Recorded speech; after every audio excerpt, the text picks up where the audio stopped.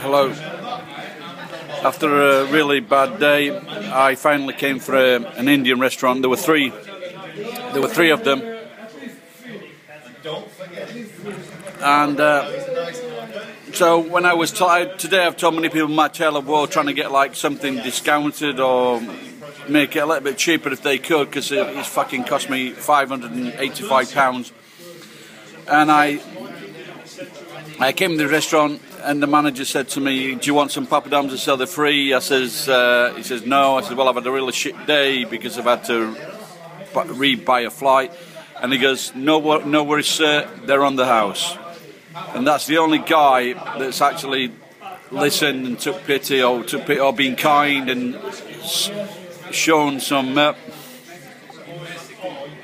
shown a bit of decency from this Indian restaurant. His name is Amen.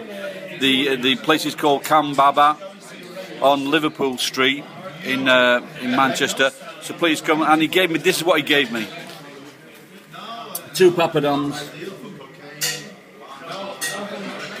2 poppadoms and that salad there. And it's really, the onion is really nice.